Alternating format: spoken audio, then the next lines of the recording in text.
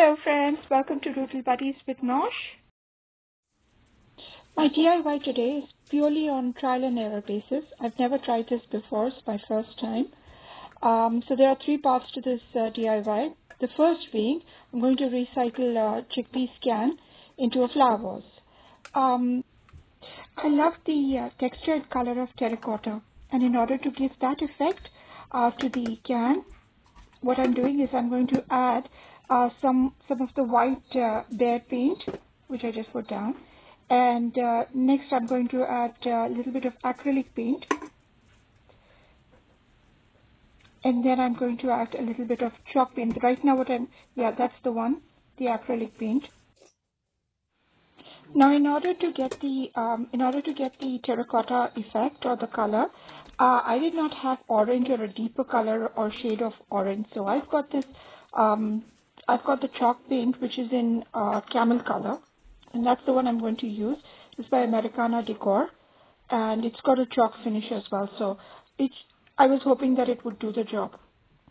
However, I've added a couple of times and I still felt that it was quite light.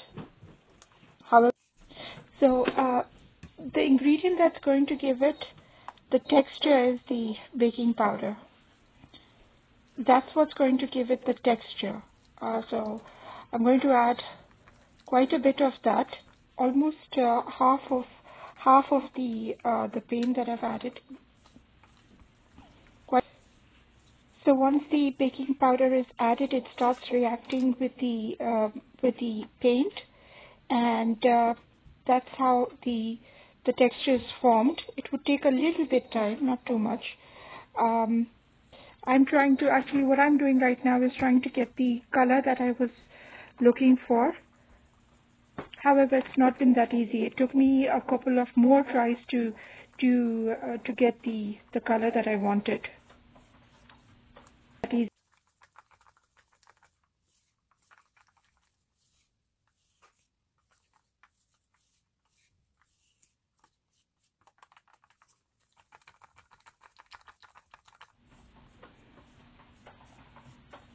As you keep stirring it, it almost becomes frothy.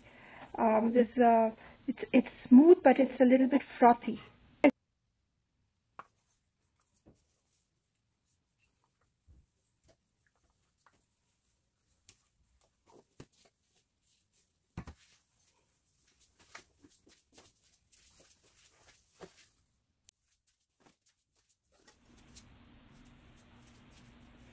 This wasn't exactly the color I was going for, but I wanted to apply it nevertheless and see how it would look. It's almost peach, but a very, very pretty one, but it's peach, and I wanted terracotta, which would have to be more deep and more on the sides of a mixture of brown and orange. But this was more pink, pink or peachish pink. So that's my test subject over there, being painted. The other two, which are on the right side, they are for another project, for subject.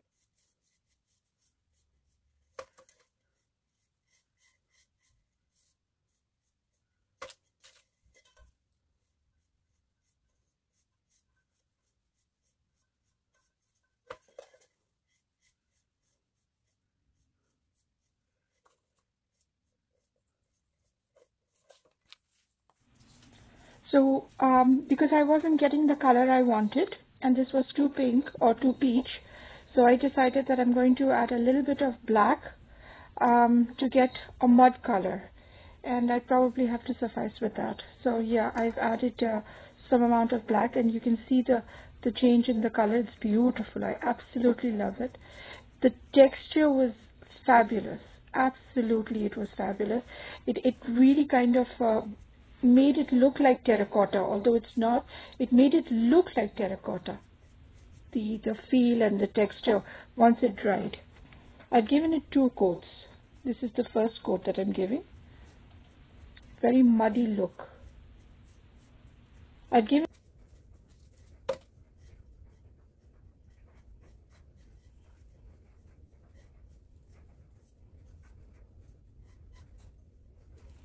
I'm going to leave that to dry, And meanwhile, the next part of this project or this DIY will start, which is using the egg tray to make flowers. Now these are going to be different flowers, not like the one that we made for a wreath.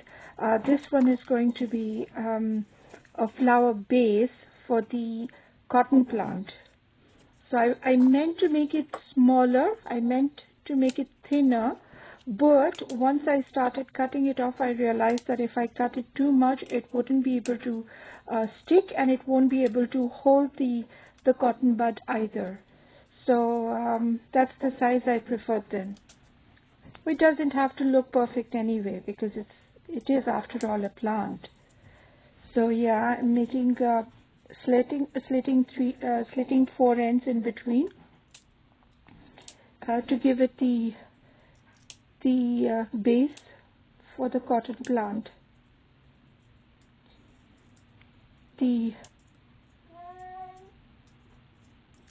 So eventually this is how it's going to look.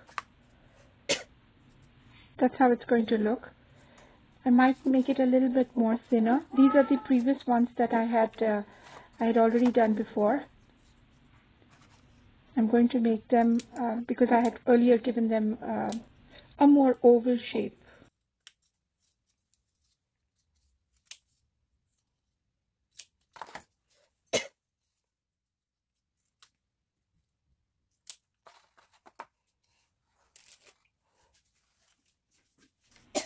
And here are the cotton balls that we had got from Dollar Tree. So for some of them I've used the entire ball, but for some of them I've also divided it and placed half of it in one and half on the other one. So what I'm going to do is put a little bit of glue inside it, and then I'm going to add it. But the first step would be to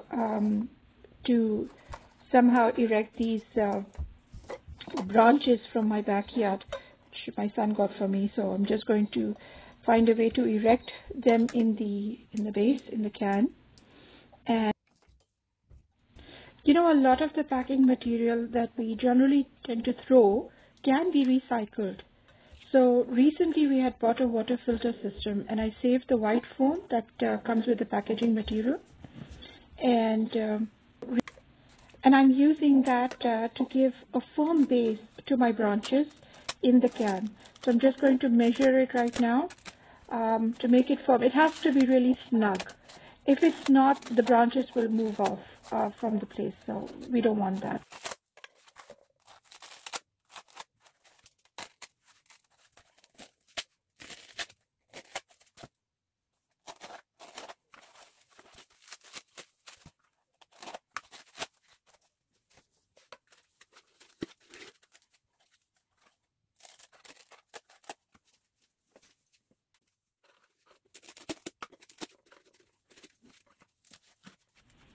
Now once I've stuffed it in there, I have left roughly a centimeter of space on the top to add the moss and the pebbles.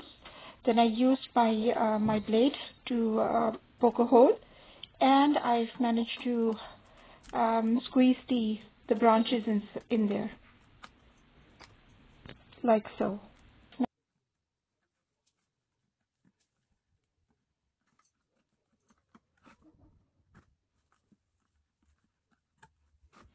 I have added a little bit of hot glue at the bottom of those holes so that they can adhere even more firmly. Now once I'm comfortable with that, I'm going to add the moss. This green moss is also come from Dollar Tree. Yeah, and I'm going to add that at the base.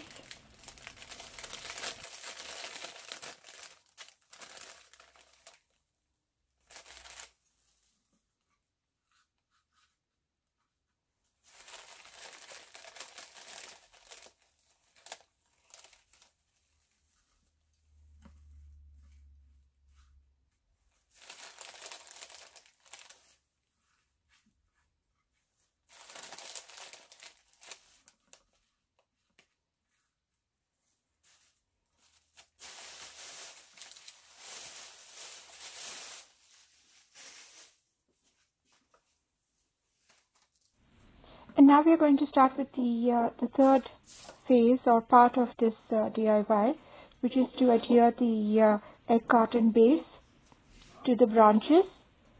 And we are going to decide where do you want to, I mean, there are roughly around 9 to 10 of those, the egg carton base of flowers. I know with so many things in the background, you may not be able to figure out where the flowers are. But I have, what I've done is I've poked a hole in the base and added a whole lot of glue to the base, and then stuck it there on the branch, and then I've added the cotton ball. And I've done that for everyone, and for some of them I was lucky because I had a small kind of a tiny branch popping out, and I could just stick it in there, so that was much more easier. And that's how I think I stuck around 9 or 10 of them. And there you can see how it's looking. Stuck around.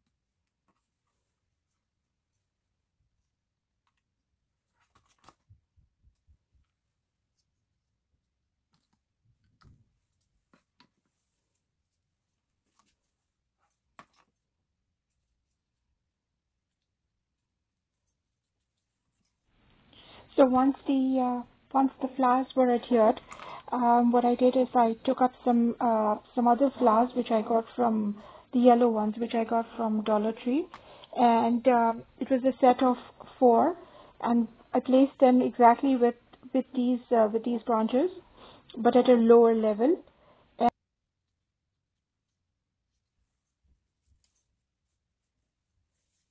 And to finish it off, I dry brushed the can with some white chalk paint and tied a twine around it. And this is how it looked eventually. I think it looks good. I'm happy with the look. I learned a new technique, so I'm very happy with that as well. And I hope you enjoy it too. I hope you might want to give it a try. And if you do, please do share your photographs. And please don't forget to subscribe. Thank you very much.